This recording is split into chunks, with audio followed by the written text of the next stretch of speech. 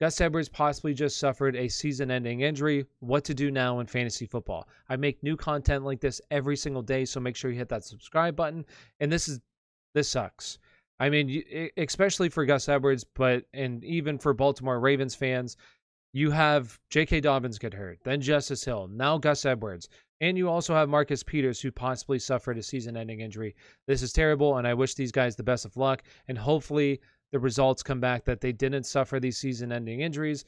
This is just terrible. For a possible contender in Baltimore that's losing players, this sucks. Injuries are the worst thing in sports. They're terrible. So now what to do in fantasy football? Well, number one, Ty'Son Williams needs to be rostered in every single league. I don't care if you're in a 6-man league, 8-man league, he needs to be rostered. Le'Veon Bell now needs to be rostered in every single league. They also, I believe the other person on their roster is Trenton Cannon. He's more of a special teams player.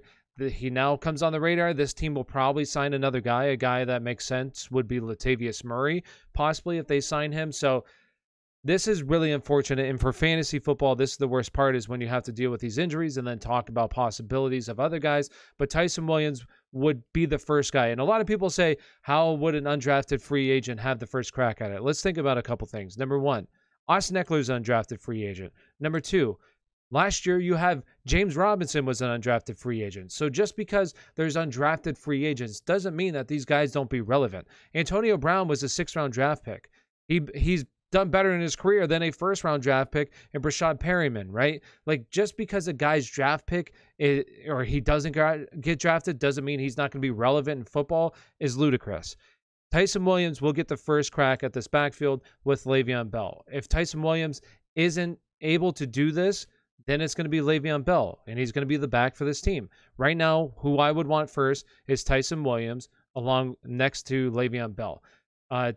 Cannon should be on your roster, or should be on your radar.